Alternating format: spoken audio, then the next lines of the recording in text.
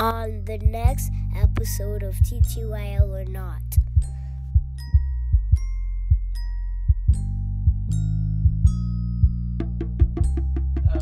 I am Calenthia Dowdy, and I am the Director of Faith Initiatives at Philadelphia Fight Community Health Centers, which is a fully qualified health center. We specialize in HIV and AIDS, and Hep C, and I'm also a whole lot of other things. I do things in the community around anti-racism training. I'm involved in organizing around different issues. I'm a part of an Inside Out program where we go into prisons and teach college courses.